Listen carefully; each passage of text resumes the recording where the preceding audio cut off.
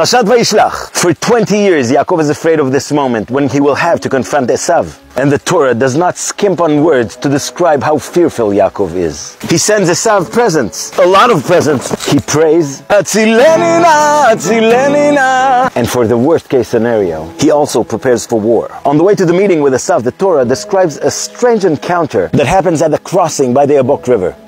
At night, Yaakov takes his family and belongings and crosses the river, then goes back by himself to the other side, when suddenly, according to the story, a man appears and wrestles with him. By the end of the struggle, Yaakov understands that this is not an ordinary person, but a messenger from God. He then requests a blessing. The blessing he received is that he should change his name from Yaakov to Israel, which is also my name and your name, the nation of Israel. But what is the meaning of this strange story? Why does Yaakov stay behind by himself? Why does he change his name to Israel? And I don't get it. Why should a messenger from God struggle with him? The commentators give many answers, but I want to share with you one answer that made a huge impression on me. The Rashbam says something that if it wasn't the Rashbam who said it, I guess no one would have dared to suggest it.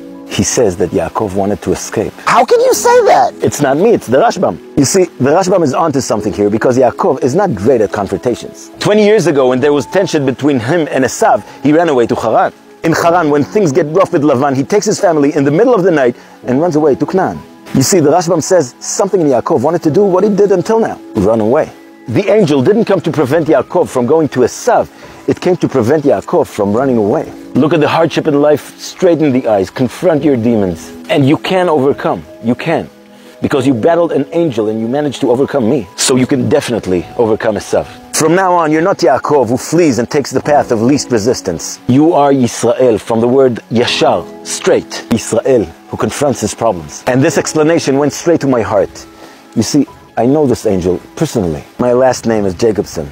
I'm the son of Yaakov. And the desire to run away from problems is very much ingrained within me. And every time I have to confront a major problem, he comes and tells me, you can do it. It's time. It's time to transform from Jacobson to Israelson.